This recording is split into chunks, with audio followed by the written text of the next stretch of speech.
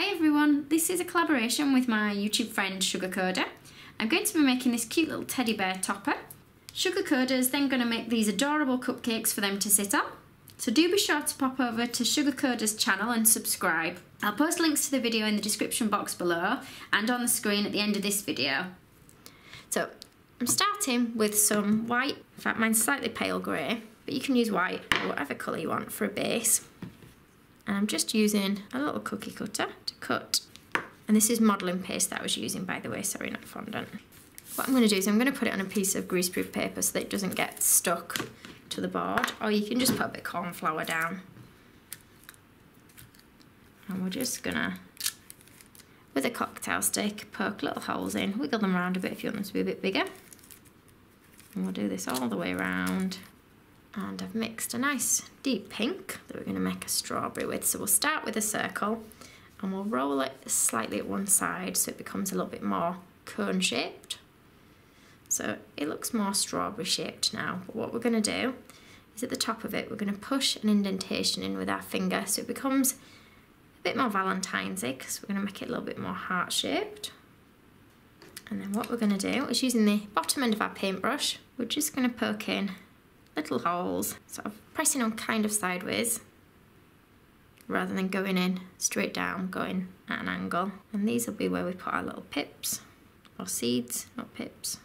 We do this all the way around. And then you want a little bit of yellow. Again, all this in modelling paste. If you want to use fondant, you can do. And I'm going to roll really tiny little yellow dots. And we're just going to push those in the top end of each of those marks that we've made. If it's not sticking, just use a little bit of water to stick it in place. And do that till it's fully covered.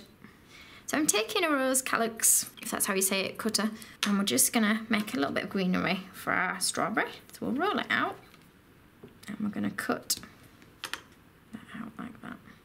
And all we're gonna do is stick a little bit of water on the top of here, and we're gonna give that a push onto the top, like so. Just push it down in the middle, and then you can position it around to wherever you want. You might want it to stick up, or you might want it to come down. And I'll just roll a tiny little stem, so just a little teardrop, and we'll just push that into the little hole that we created at the top there. So I've rolled some light brown for the body, starting with a ball. I'm going to roll it to make it a little bit longer. I'm going to curve it around like that, and I'm just going to push that then onto my little base. So it looks like a little bean, I think, at the moment. And then what I'm going to do is stick my heart then on top of my body so that it looks like that. And we're going to break them off a ball for the head. And make it slightly oval in shape. And I'm just going to roll a little seam up the centre of his face, like that. Just a tiny little bit for his nose. And I'm going to poke in two little eye holes with my cocktail stick. And so for the ears, we'll roll a circle, squash it a little bit, and then we'll just cut that in half, and then use each semicircle on the side of his head. And rather than black, I think I'll go with a dark brown for his nose, so we'll just roll a little oval in brown and stick that onto the top of his nose. If it doesn't stick, just put a bit of water on there. We want to now give him some little legs. So we're just going to roll, so it's a bit thinner at one end, a bit thicker at the other, and just push that little end up. And then you can run a little stitch into a line.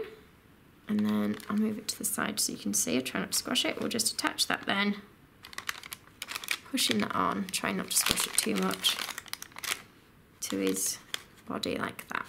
And you can do the same at the back, giving him one at the other side. And then we'll give him a front arm as well. We'll make this a little bit smaller than the back leg. And we'll just roll this one. And I'm just going to roll a little stitching line down the middle. Okay, I'm going to pick this up and we're going to add it near the top of his body, like that. So repeat the same on the other side.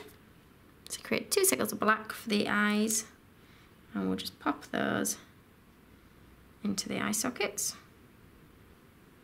Pick up the goes in there like that, and then we're going to stick that onto the body just under the strawberry like that. So there's our little cake topper made. I'm just going to let that set now, and then these are going to be put on some little cupcakes. For making the cupcakes, if you pop over to Sugarcoder's page, and she'll show you how to make some really nice cupcakes ready for Valentine's. Thank you for watching. If you liked this video and would like to see more, please click on the images of the other videos suggested. Also, please do subscribe to my channel using the button at the bottom right hand corner of the screen. You can also visit my cake website and my Facebook page to see more cakes and ideas.